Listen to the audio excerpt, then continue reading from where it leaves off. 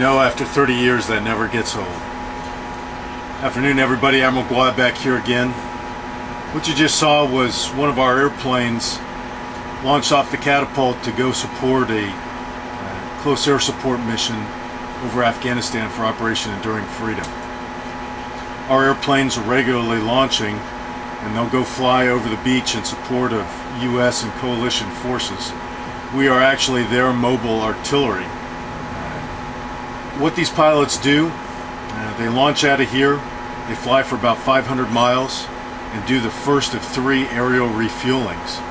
They get gas and then they'll go fly over the top of our forces, talking to a joint tactical air controller on the ground, who's a specially trained soldier, Marine or airman, who will talk to the pilots and describe what tasking is required.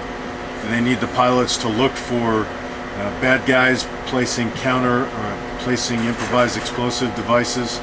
They need to find out what the ground situation is, and if the shooting actually starts, the joint tactical air controllers can tell us where the good guys are, where the bad guys are, and call in any effects that the ground commander is looking for.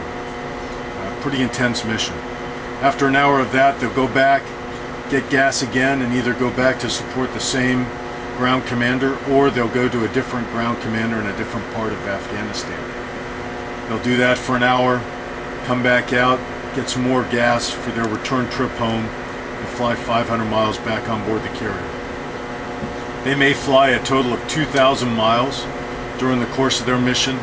They may talk to a bunch of different controllers on the ground, but they'll do it, and they'll do it gladly, and they'll do it well, because it's our job to support the ground forces.